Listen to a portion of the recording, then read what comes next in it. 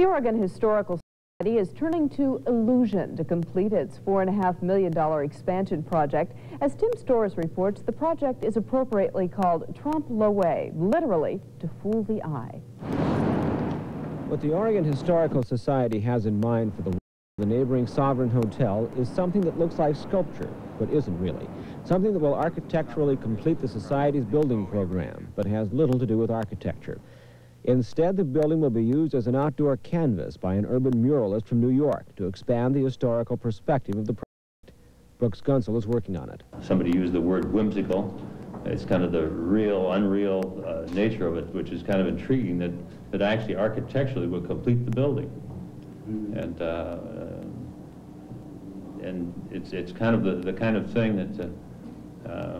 that you do a double take. The muralist, Richard Haas, says his painting is intended to look three-dimensional without the obvious cost of new construction. It will mark historical epochs in Oregon. You have in the front, what I call the front, the figure standing on a sort of carved precipice on either side.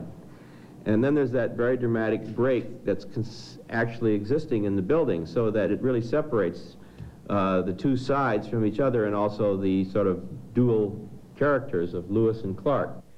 It will also depict the settling of Oregon by the trappers and those who migrated west after them. The other side, I felt, was one that was a little softer, maybe a little more complex. It didn't have that dramatic center break, but it did have those windows. And so I wanted to sculpt it in a slightly different way, and it brought in the possibility of addressing the history of the Oregon Trail by bringing these wagons kind of coming down, getting larger as they move down on the left-hand side of that piece, and then on the right-hand side, kind of the arrival of the first Caucasians and the discovery of the fur trade and the, relation to the Indians.